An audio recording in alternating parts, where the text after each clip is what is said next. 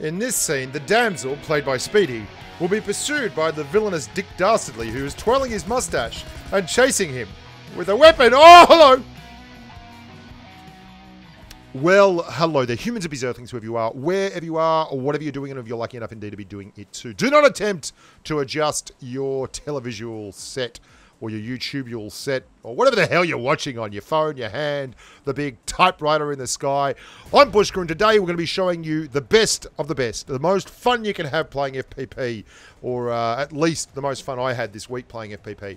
I had a really tough day at the office today. I really struggled to get across the line.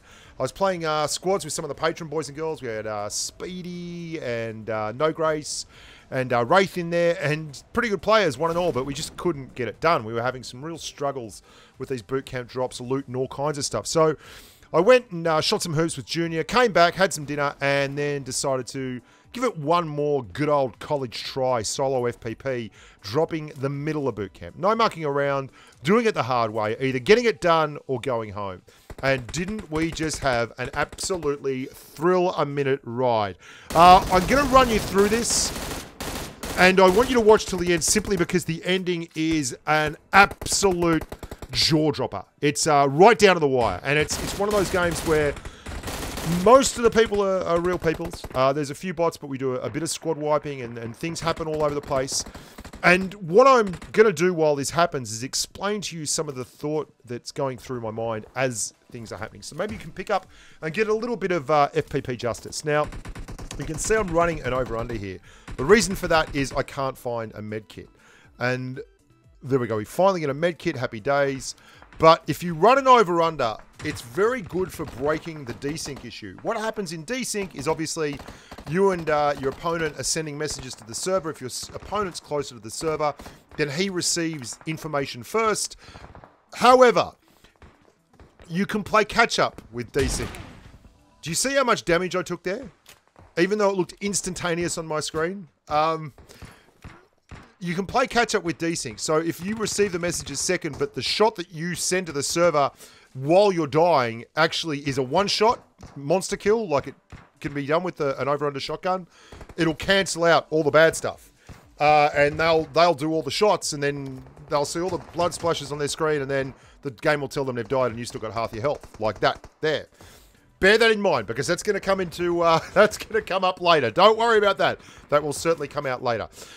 Got 2 kills. Both of them have been kind of interesting kills. One of them was very, very tough downstairs, and then we did the right thing, getting the desync monster, the over-under out. And now we're rocking and rolling and looking for more activities. What I'd really like is some more meds, possibly a level 3 vest. All that'd be great. But while I've been canoodling in here, everyone on the outside of boot camp, all those people you saw dropping, have absolutely smacked the living crap out of each other. And it's quietened right down. We're at that point in time where everyone that could kill someone at boot camp's done so, and now we're all just thinking, where to next? Now, I swap over the over-under for an S12K, an automatic shotgun. That's lovely. Much of the same reasoning as the over-under, but a lot better for squad wiping. And there is definitely someone out here, right? Definitely someone out here. So I'm going to go chase this grub, because I'm nothing if not an aggressive human being. Like, I can't help myself. This is how I love to play. And he's gone to the rooftop, and we've totally circled back. I think of going to the S12K, but I just do a bit of free firing and rip one up, and we get into the Japanese man or lady Chessie Laura and rip and tear. Now, there is a lot of action going on down here to the northwest. I'm going to eyeball that. Now, I switched to the M416 because I know I've got a 4x scope and I can get a little bit of a look in here. I don't like staying on top for too long. And you're going to notice something that I do throughout this engagement, and all the engagements, in fact, is, there we go. Oh, nearly knock him as he's flying through the air. He's repositioning. I do a lot of repositioning. An awful lot. Changing angles of attack is absolutely super clutch and important. We're going to tap this bloke out very, very quickly. And we don't muck around here. We are in this one for all the chocolate rations. I go for a molly. I know that guy in the yellow chicken suit is going to be reviving. That is too strong a throw. That's going to hit the actual back, but that's fine. That doesn't matter. I'm going to thirst this bloke up and make sure his buddy comes around the corner. he tries to do some weird kind of combo drop shot. Hit him first, the lobster suit man, sorry, not chicken suit. And then jump in here, and I know his amigo is going to be coming from somewhere. So we'll just wait. I'm going to see if I can hear what he's doing. He's very close. Hear him come in the window. Yep, there he's in the window. Excellent stuff. Excellent, excellent, excellent, excellent. Now, I'm running the Barrel M762. It should come as no surprise to anyone who's watched the channel for any length of time that I like the Barrel M762. I am quite the fan of the Barrel M762. And it rarely lets me down. But it didn't let me down there, that's for sure. And now we're taking a few moments. We've got 7 kills. There's 59 left in the game, and we're starting to adjust our loadouts and move towards what we want as a final loadout. Now, this is pretty much where I'm at solo versus squad. I'm very happy with this. A 4 times or even a 3 times on the M416 and a red dot on my Barrel M762. The reason I like the 3 on the M416 is it's a lot nicer to switch for full auto between a 3 times and a 4 times. Now, I can hear someone coming over here. I think this is a bot. I think this is a bot. Yeah, goes over there and starts looting the crate. But again, aggressive play. We get 8 kills, and that doesn't really count, but whatever. And I check Kingston is watching me. Excellent. I don't know if you guys do that. If you do something cool and then you check to see if anyone's watching you, because I am 12, and you're going to see me be 12 a whole lot. I mean, I've got a healthy sense of self-esteem, but still, I like to know that people are watching me. I like to be on display. I'm like a peacock, just my feathers glistening in the morning sun. Are you looking at me? Am I special yet, Mum? Oh, onwards and upwards. Now, plenty of people left alive. Still 50 people left, and we've got 8 kills. So, going by that maths, if we get all the way through this and win this thing, we can get up to, 16 kills. But can we up the ratio on that? We want to come out of boot camp as top dogs with a whole lot more damage. I haven't even really had a chance yet to look at the map. There's been no need. Boot camp has provided ample opportunity to get stuck in and have a good time.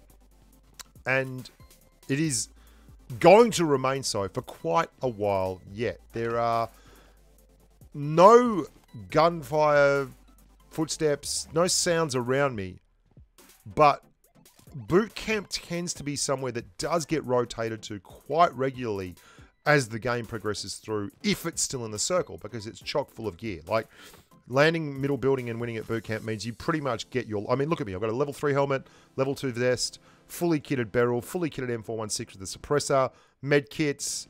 I am rocking. I've got a lot of grens, mollies, everything.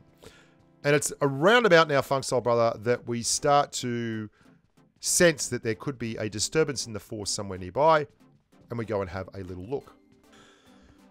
So, shuffling through, I think of running the QBU, and you're going to see something very interesting here. As soon as I go and check out hear that? Hear the car? I hear a car rolling up. I don't know how many people are getting out of that car. What I'm going to do is try and set up a kill here. Now, I'm in position before. There's a guy just moved down to the left, but I missed that. There's his mate. I get a hit marker on that, but I don't get the kill. And there's another guy on the right. So that's 3. Minimum of 3. I send a gren in here, so if someone does try and push through, they're going to cop a little bit of love. Send a gren over there just to make them think. They don't know where they're going, but they know there's grens going off. And then I go back here and I change from the M416, back to the M416 from the QBU, because I figure in a squad fight, I am far better off having 2 automatic weapons than 1 QBU that's a lovely sniper rifle, but won't really get the job done. And that is when I hear someone moving around over here as well. Now this, unfortunately, I believe... No, actually, that's a person. That one's a person, but there is a bot that turns up in a second and nearly throws me. Where it's not actually a human, it's a bot. So, I can hear more... Oh, hang on, there he is. Get a nice look at the pro lean there. And now we're going to line up one of these grenados. Let the gren cook lightly in a lovely birthday sauce. And just let that one go there. Now I can hear footsteps over here as well. So, going to let one go in there. Check the Kingston is still watching. So he can... he can witness my greatness. Witness me! Witness! Witness! I am the Knight Rider. And I'm going to roll back again. Again, the repositioning that goes on constantly. It's like a nervous tick. I cannot deal with staying in the one place for too long. There we go. And we get a look. There's a guy on the left. I don't see him in the game. But I can hear that there is activity banging on back here. That's another squad. That's got to be another squad. So I line up for a Gren. There is a bot. Now, that is the bot. And I actually leverage this bot. So they're going to hit that bot. They're shooting at the bot. That's great. No worries. There's an M24. Someone's wrecked someone with an M24. There's our man. Now, we pretend to be a bot because he's just seen a bot, right? So he's thinking there must be a bot there. Here he comes. Oh, he takes a big hit. Takes a big hit. But he keeps getting up. He's going to poke it. And we'll reset our position and come back from the strafe. We knock out bot Asta, who's just cleared someone not long ago, and we put a molly in there. Now I'm going to go through the little ramp here so that I'm down under the guns and start pushing into them. I don't know how many are here, and this is where my iPad, my fingers actually get really greasy on the iPad. See how I can't move my fingers? And this is why you love running the M416 instead. Because the M416 100% saved my bacon there rather than having the QBU on. And we're up to 13 kills. We've taken out another human. And we're looking to do the goods. 24 left alive. 13 on the board. And we're feeling pretty spry. Pretty good. We've got our pick of the loot. And still and all, we're short on 762. Now, I've got way too much 5.56 there. And unfortunately, I don't need that sniper suppressor. I get rid of that. Hurts me to drop the sniper suppressor. Absolutely hurts me. And I decide that I'm just going to run on with the 4, the 3, and the red dot. That's fine. And I hear some footsteps outside. In a second, I hear some footsteps outside. And I'm feeling pretty good here because it's been a nice drop for boot camp. Lots of aggression, lots of action. Here we go. Someone just jumped out there. And we're very thirsty today. Very thirsty. Very, very thirsty. And that's SLX Fiji. He goes down and his amigo is here somewhere. Now, what I do here, I know that they all think I'm here. Now, this is a little bit dodgy, a little bit dicey, but I don't know how many there are. There's at least 2. I'm a little bit worried, so I completely retreat out of there. I completely retreat. I know they're pushing me. They've probably just seen me thirst their mate up. They're ready for blood. So what I do is pull all the way back here. There he goes. They go to get the box. And then we try and... Whoa, whoa, whoa, whoa. So someone is absolutely belting in here. Someone coming up. That's a bot.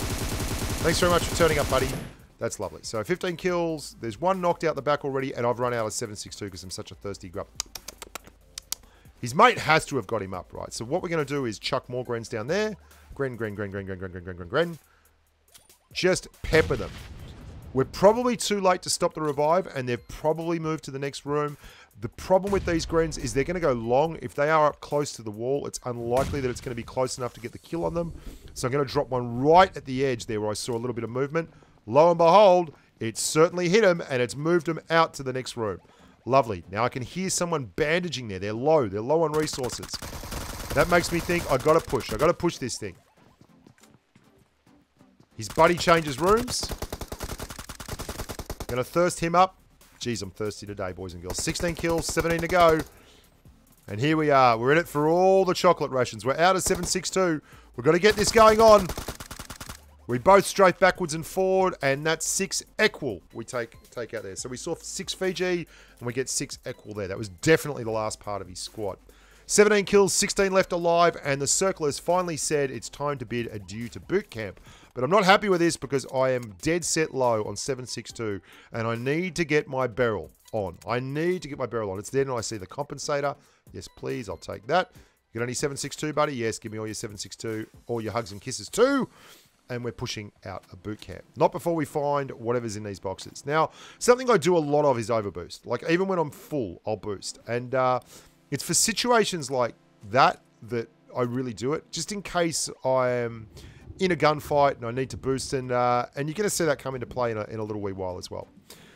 So we got 17 kills, 16 left alive. And although I thought I was a shot at getting a big number, much higher than the 20s, by the time I get across the other side of the road, other side of the river, the numbers have dipped drastically. And there's a fine line between being too aggressive and being too passive. When I'm in boot camp, I feel pretty confident running around because there are so many different angles you can take, and the buildings and the elevation and the different the doors, and actually being able to track footsteps, and it's almost like it's my private playground when I'm feeling confident. You know how it is. Like, you're running around a boot camp, you're feeling like you've got it going on. So that's one thing. But moving out in the open country as Sanhok versus squads, where there's only really ridgelines and rocks, that's a different kettle of fish altogether. And that's when I shut up shop and I go a little bit more passive here than I probably should have. Still in all, we've done pretty well so far. Like, if I got to 15th place and died every day of the week after getting 17 kills, yeah, I'd be pretty happy. Especially considering that a lot of them were good examples of FPP play, like strafing, pre-firing, good grens, constantly changing position, listening, adjusting loadouts, all that kind of stuff. And this is just like the game sense video that I just did. This is where you really enjoy it, where you start looking at the kill feed and figuring out who's doing what to who, maybe picking up on who's got squad mates and what direction that the kill feed is telling you stuff's going on from when you see, like, for instance, I can't hear anything, but I know that there's AKMs and M416s killing people. I've cleared boot camp, and if they were happening up the top of the mountain or something, that's one thing, but they can't be anywhere near me or on my left, those guys who are clearing. So the contact is probably running in from Paradise Resort. That's why I'm looking towards the northeast here, because the kill feed is telling me that it's very active and it's getting done with ARs, which is like, well, unless they're all firing suppressed M416s, I should be hearing at least something here, and I'm not, which makes me feel fairly secure that the area to my south is safe and that all the trouble is going to come in from the northeast. Now, this is never something that you take for granted. And you can see I'm still going to keep an eye on the back door, and this is one of the reasons why I say, like, you can see it's dropped down to only 10 left alive. So there's only 9 possible kills on the board now, and I just got to be happy with that, because unless the dice roll your way and you get more engagements and more engagements coming right to you, pushing it in this position is probably just silly. You're facing full squads. They are absolutely prepped for bear. They've all geared up and are ready to go now. And look, I'm on the edge of the zone line. Any push in here is going to be negating any chance I've got at gatekeeping someone who is still coming in across the river. So I'm very aware, I'm very conscious of what I'm doing here. I really want to get to those houses that are just to my northwest here. But at the same time, I want to make sure that I don't run in while I'm under the gun of anyone else. So I wait long enough there. I do my due diligence. I know that there's someone fighting in the north. That's fine. Let's just see what's on offer in these Haciendas. Now, loadout-wise, we're pretty happy days. We've got plenty of 7.62. We've got plenty of 5.56. We've got plenty of med kits. I'm going to bust an adrenaline shot out. Now, I get people all the time telling me, man, why are you wasting pills and adrenaline? I want you to tell me at the end of this video if I have no pills, adrenalines, and Red Bulls left. And I'm telling you right now, I will always have them, because the reason I use them is they're spare. And if I get gangbanged out of the blue, if someone gets the drop on me right now and I don't have time to get a heal off, that extra couple of ticks of hit points that it brings up could literally be the difference between me winning a gunfight and losing a gunfight. So stick around anyway. I am, for some reason, hitting the prone button here instead of the crouch button, and I do it multiple times. And it's frustrating me just as much as it's frustrating you. I know that high ground there is very popular, and I do see someone up the top moving across, but I don't really get a solid beat on them. I just saw a level 3 helmet bouncing along the top there, so I'm very, very aware of that. But because the actual rooftop here overhangs the window, it's hard to get a view up without exposing yourself a lot. It's very hard to move quickly left to right when you are crouched and proned. Now, I can see someone running up here. I wait until he clears the rocks so that I've got a good chance at getting a kill as he goes up the hill. And we do hit with a lot of shots. Like, those last seconds, milliseconds as he's running into that rock, must have been very, very close. And I'm thinking, if that's a squad and they're not out of the water yet, there's got to be someone coming in behind him. And if they come in from there behind, they're going to be very, very low, right? There won't be much left of them, because swimming across there in the blue, you're going to take damage. Now, I'm also aware that there's people pushing up towards my position. I hear that in just a second. And I'm going to switch that up. Here he is, coming out of the water. Just on the right of screen there, you can see someone coming in. And as expected, yeah, he was absolutely down on his luck. Choco Takok. And there's someone pushing up here. There we go. So we thirst him up. The bloke on the far side is pushing in. I don't know if they're different squads, but I can tell you right now that I don't clear either of those guys. So I've got 2 behind that rock. There's at least 1 other in front of me. I'm getting tags over there, but I'm outside the zone. So instead of muck around, I'm going to push back out the way I came, get some smokes out, and then try and get up this hill very, very cannily because there's no real cover for me. And I don't want to go straight up the hill and end up between that squad that I've got behind the rock pinned down there and the guys that I just thirsted up in front of me. So only 6 left alive. At least 2 of them are down by the water's edge. And I'm thinking, I don't know if it's a solo up here. I saw a level 3 helmet earlier. Could have been the guy that I just killed there on the steps. If he's got 1 mate left and then at least 2 down there, that's 3, 4. I'm only missing 2, 1. The numbers are looking good. Like, I'm hoping to have 2 separate engagements of no more than 2. Here he is. Now, there's at least another one up there. This is really weird. I don't know where the hell they are. Let's get some grens going up here. Pumping them, pumping them. Lots of freewheeling grenades you might notice in my gameplay these days. I've found them to be incredibly effective. Now, there was gunfire. So that was the squad mate, and this is why you watch the kill feed, of the guy that I knocked up here. That means that there's 3 coming up from down the bottom. Or at least I expect there's 3. There's a guy over there. I don't know where he's gone, but he was certainly running around. And I'm going to double back again, reposition, and go to the far eastern side of this roadway and look for targets of opportunity. Because he's probably told his squad mates that I'm up here. Oh, hello. There's 1. There's 2. Oh, man. Right about now, getting very sweaty palms. This is a big number. 19 kills. Make that 20 kills. 3 left alive. 1 of them's knocked. There is literally just me versus 1 other dude. And I know that they know what they're doing.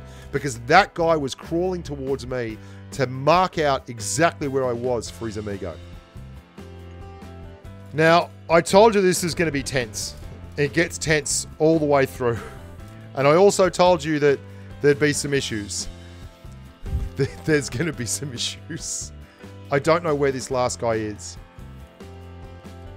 And I make a big mistake here. I have got a little bit of boost left. Not a lot. Okay? Not a lot. And I actually take damage running through that blue. Here comes the last guy. Are you ready for this? This is going to break my heart. We're going to watch that again in slow-mo, and you'll see exactly why it broke my heart. There's your MVP of the team, Bushka. That is a 22-minute game on Sanhok with 3.5k damage, which is a fair amount. 21 kills, 237 health restored. I'm going to slow down that last bit, and you can just go out watching me die 1,000 desyncs deaths. I hope you enjoyed that. I'm Bushka. Look after yourself as we hit him once. Twice, 3, 4, 5, 6, 7. Desync.